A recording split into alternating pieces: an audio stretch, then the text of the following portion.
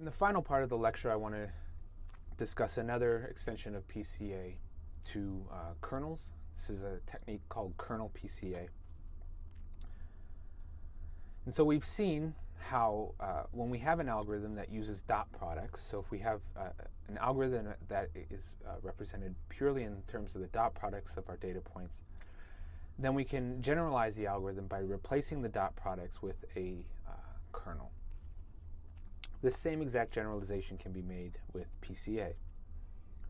So let's see how that's done. So recall with PCA that what we do is we take each data point xi, we take its outer product, so we haven't gotten to the inner products yet, so we take the outer product of that data point with itself and sum them up and represent that as this matrix product. So so the matrix X had each xi along its column. We took X transpose, and then we found the eigenvectors of this matrix. So now let's map the data to higher dimensions. So it's funny that we're discussing a dimensionality reduction technique, and now we're going to map the data to even higher dimensions before doing dimensionality reduction. But hopefully in later slides it'll be very convincing that this is actually a smart thing to do. That actually projecting to much higher dimensions before projecting to a much lower dimension can do even more for us. So let's let this phi, as usual, be our projection of the data point x to a much higher dimension, from D to capital D, where capital D is much greater than little d. And now, with this higher dimensional projection, what we want to do is learn the eigendecomposition of this. So notice originally we wanted the eigendecomposition of the sum of these outer products, which we saw could be represented as constructing this matrix. So in a previous slide we showed how we can take this matrix times an eigenvector q, and that's equal to the kth eigenvalue times the kth eigenvector. So previously we didn't use the subscript k. However, there are k of these pairs. There are many of these pairs that we can learn, and we sort them by decreasing order in terms of lambda.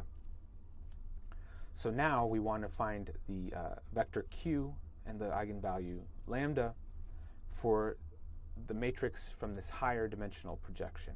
So instead of having this original dimensional data, we project it to higher dimensions and we have this problem. So now how can we do PCA in this higher dimensional space?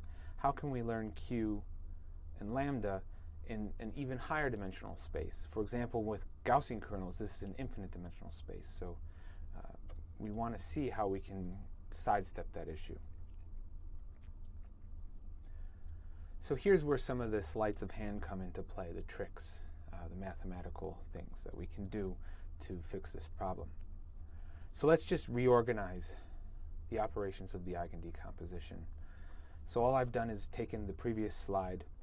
Remember, lambda k was originally multiplied against the kth eigenvector. Now I'm bringing lambda k onto the left side by dividing it. So I've divided both sides by lambda k. And also originally on the previous slide, so I divided both sides by lambda k. Also originally, I viewed this term first. I completed this term first and then multiplied by qk. Now I want to switch the orders. I want to multiply my higher dimensional projection of xi with the kth eigenvector divided by the kth eigenvalue, and now I'm going to call that a sub ki. So I is indexing the data point, k is indexing the eigenvalue and the eigenvector pair. So now notice that what I've done, and it's not clear why this will help me yet, but what I've done is shown that I can actually represent each data point, I can actually represent each eigenvector qk as a linear combination of my data projected into the higher dimensional space.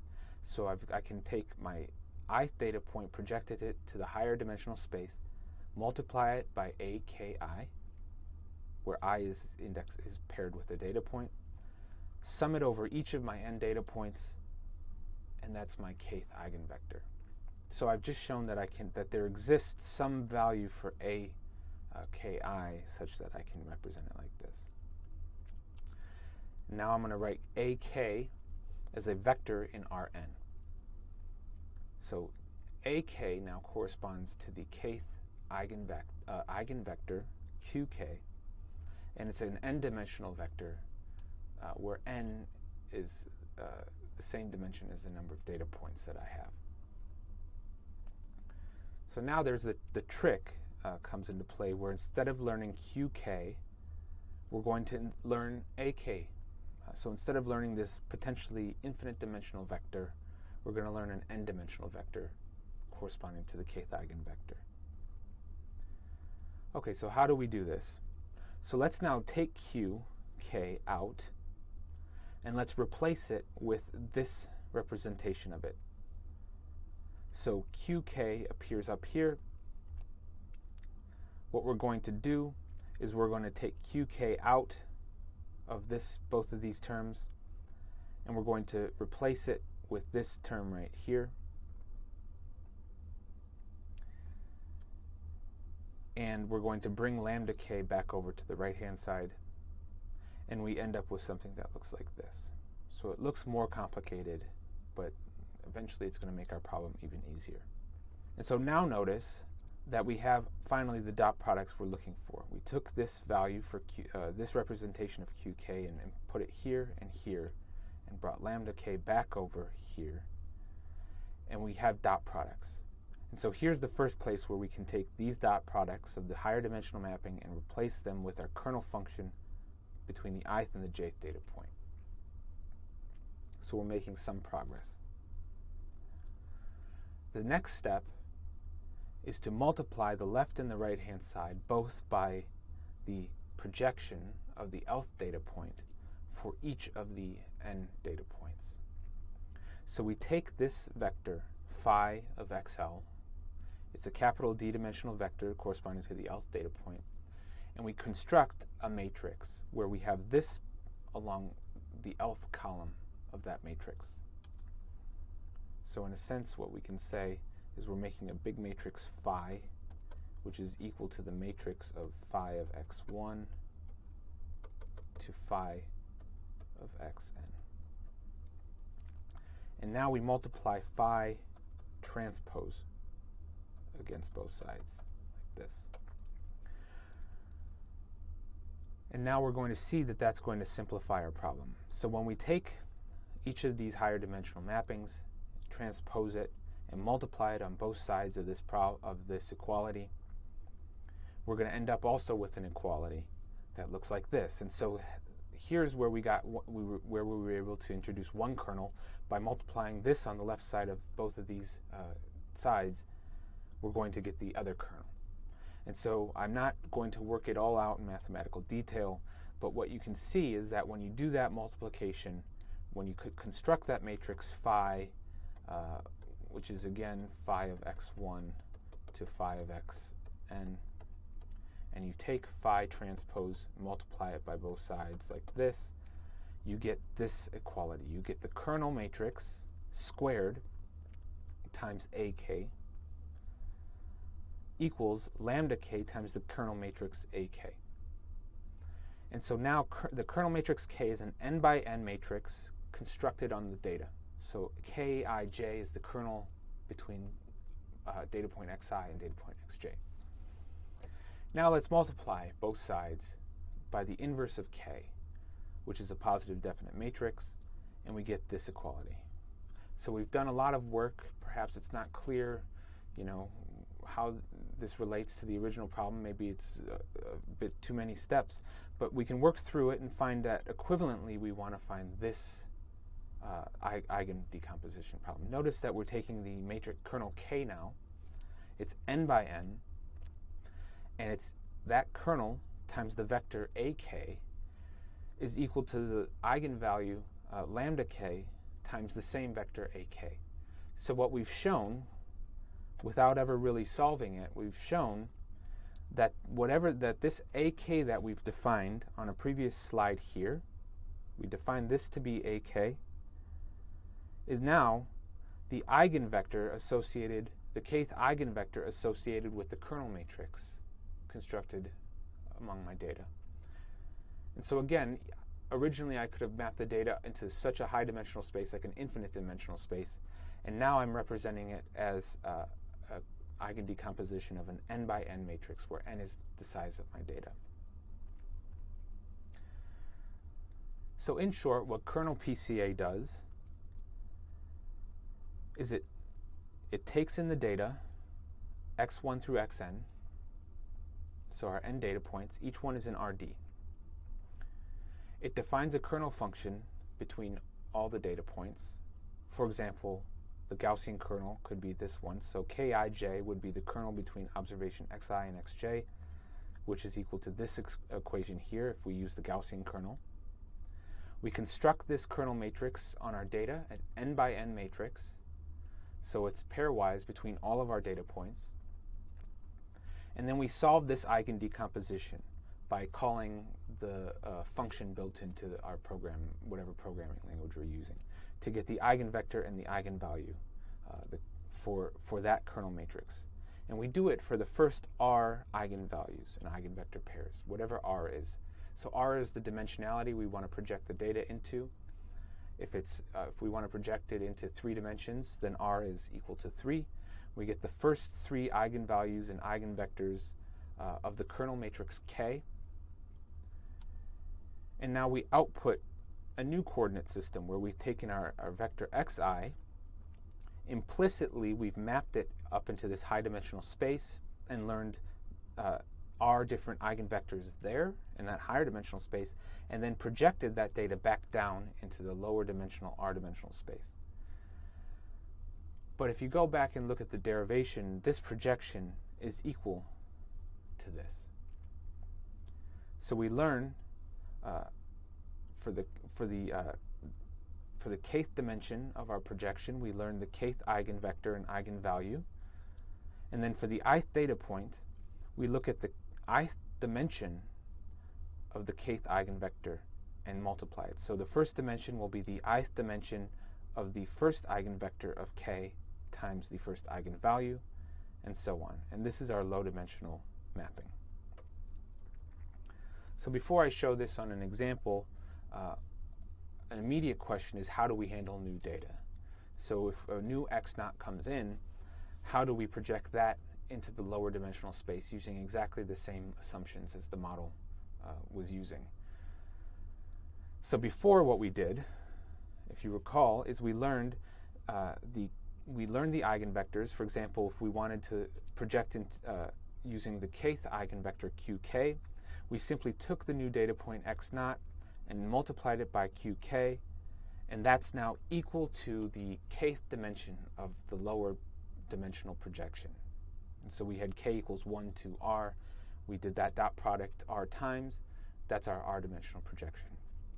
But now alpha ak is different here. So how do we project data in this case? So first, let's recall the relationship of the vector ak with the eigenvector qk in Kernel PCA. So we showed that the kth eigenvector in the higher dimensional space can be written as aki, so the k is indexing the eigenvector, I is indexing the data point, so aki times the vector we get by mapping xi to a higher dimension, and then summed over all of our data points. And then we use the kernel trick to avoid having to work with or even define any of these higher dimensional projections. We realize we can have only dot product representations and just use the kernel function. So now, as with regular PCA, after we map x0, the new data point, to the same higher dimensional space, we want to project it into the eigenvectors. So we take x0, map it into the higher dimensional space by the function phi, take the dot product then of that higher dimensional mapping with the first eigenvector, and that becomes our first dimension in the lower dimensional space. And we do that r times to get our r-dimensional projection. But now if we plug in for each of these q's, if we pick the kth dimension in here, so qk, and we plug in what this is equal to, so this dot product will equal the kth dimension in this projection. But now we take this and plug it in. What we get is that this value is equal to the sum over all of my n data points of aki, which we have, we read this off from the kth eigenvector of the kernel matrix constructed on the n data points, times the kernel that I evaluate now using my new data point and all the old data points in my old data set. So I evaluate the kernel between a new incoming point with all the points in my n points in my data set. I multiply that kernel by the eigenvector I got from the matrix, the original matrix K, sum it up, and that's my projection now. Okay, so let's look at an example of this. So here we have a data set in 2 dimensions, and the 3 rings are color-coded just for visualization purposes. Now, if we wanted to project this 2 dimensions into 2 dimensions using PCA, there would be no projection. We would simply have every data point is equal to itself, essentially. Perhaps there would be a rotation, but the data would essentially have the same relation to each other. Now, if we want to somehow separate these 3 rings from each other, what we might want to do is take these data points and project it into a higher dimensional space, and then do PCA there.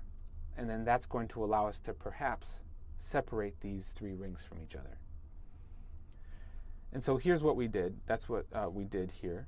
So what these plots are showing is taking each of these data points and calculating the kernel matrix, the pairwise kernel matrix using a Gaussian kernel, and then using that n by n kernel matrix and projecting onto its first 2 eigenvectors and eigenvalues. And we get something like this. And so, of course, depending on the kernel width, you'll get different results. I'll just focus on this term, which has a good kernel width. And what we see is we took each of these points and mapped it into a much higher dimensional space that corresponds to the Gaussian kernel, projected it back down into the same 2 dimensions, and we've essentially unwrapped our 3 rings here. So we've actually projected from R2 back into R2, except in this projected region, we went up to first an infinite dimensional space to then project back down into R2, and we've unwrapped our data. So there's some, before I end this lecture, I want to quickly discuss some areas of research that that use this. So what we've done is closely related to something called spectral clustering. So that's where clustering maybe in this space isn't as good as clustering in this space, because we want to perhaps cluster the rings together. So in this way, we can cluster these 3 rings together more easily than we could here. It's also an example of something called manifold learning. And so this would be an example of a manifold that we want to somehow unwrap so that Euclidean distance, while used in this space, is not ideal. Euclidean distance in this space somehow is more useful. So k-means clustering here with 3 clusters would not learn the 3 rings, but perhaps k-means clustering here would learn these 3 parts right here.